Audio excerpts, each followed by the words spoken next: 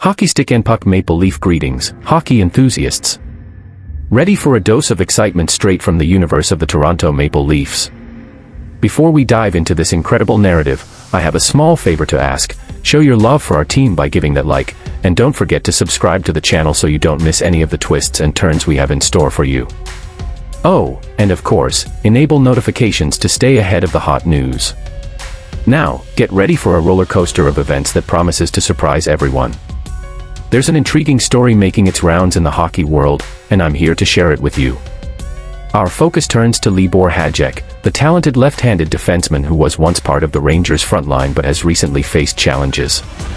If you're curious about how he could be an asset for the Leafs, keep following along. Hajek, with his impressive 6 feet and 2 inches, is known for his smooth skating ability and cunning style of play. However, he's been struggling with making smart decisions in his defensive zone, leading him on a journey of ups and downs since entering the league in 2019-20.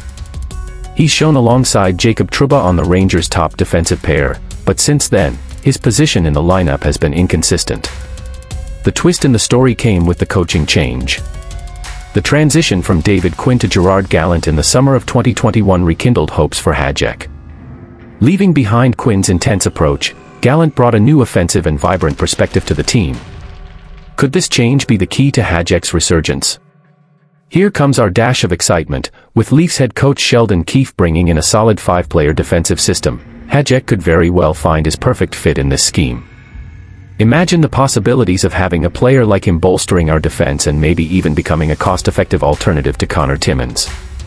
After all, that's what hockey is all about, unexpected opportunities and thrilling turnarounds. Now, I want to hear your opinion. Should the Leafs invest in Hajek and give him this new chance? Share your perspectives in the comments below. I love hearing what you think.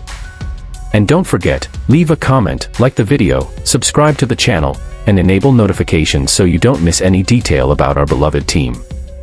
Together, let's cheer for more victories from the Toronto Maple Leafs. Maple Leaf Hockey Stick and Puck.